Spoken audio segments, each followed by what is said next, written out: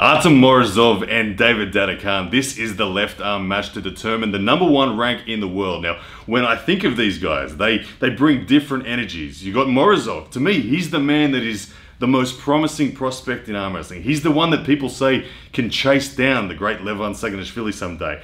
Left arm, he's already in that position. He's saying he's the #1 guy. He is in form and he's looking solid tonight. David Dadikyan, he brings fire and brimstone to this match. We saw him in recent matches up against Oleg Zok at East vs West, where he brought out such venom and aggression, defeating one of the all-time greats of the sport in such a fashion that has set him up for this absolute killer match with Morozov tonight. Who will be the #1 rank in the world left arm? We find out right now.